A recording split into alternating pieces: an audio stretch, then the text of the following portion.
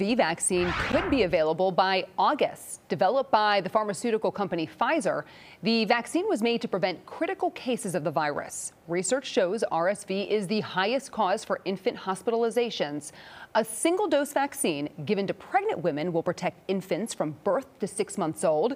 In an effort to speed up the review process before RSV's peak season, the Food and Drug Administration is reportedly set to approve the first vaccine of its kind by late summer. Let's continue this conversation. Joining us to talk about this, Dr. Bill Hartman, principal investigator for the UW Health Pediatric Moderna COVID-19 vaccine trial. Doctor, great to see you. RSV, that is very common, and a vaccine we know has been in the works for a long time. This is big news, right?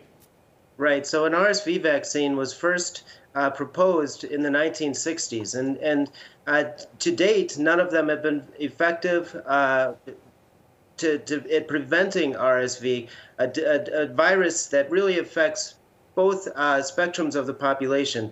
The very early, the young babies who have an underdeveloped immune system and an immature respiratory system, and our elderly, of which it accounts for about 14,000 deaths and 177,000 hospitalizations every year.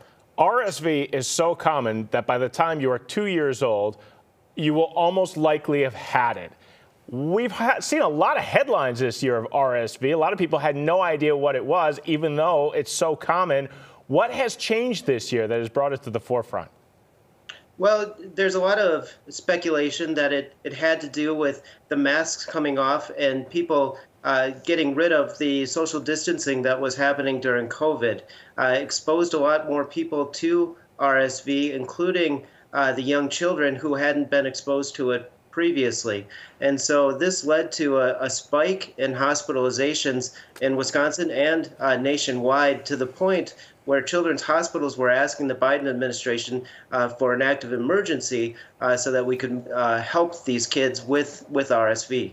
RSV can be really challenging for those under 1. If you're a parent with a kid who's a little bit older, I have a daughter who's 2. If there was a vaccine that was available, is this something that I would need to get her? Well, right now they're looking at using this RSV vaccine in pregnant women in their second and third trimester so that it can be transferred to the babies through the placenta. The babies really need to have some sort of protection against this to prevent severe disease and hospitalization from this respiratory virus. As you get older and you develop a more mature immune system and a more mature respiratory system, as you get up to the age of 2 and beyond, hopefully you're able to fight this virus with your own immune system, and a vaccine may not be real necessary in that age group. Big news that vaccine might be on the horizon very shortly here. Dr. Bill Hartman from UW Health. Appreciate your time. Thank you.